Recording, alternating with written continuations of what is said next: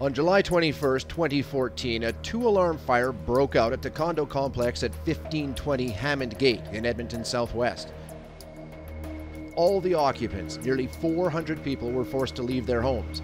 No one was seriously injured. Once firefighters extinguished the flames, a restoration company began repairs on the suites. Sometime between July 23rd and July 24th of 2014, someone broke into the damaged complex. The thief stole small, easily concealable items such as electronics, watches, and jewelry. Some of the jewelry stolen were family heirlooms. The thief made off with items from at least 15 suites. Police have not identified any suspects. If you have any information about any crime, please call Crime Stoppers at 1-800-222-8477.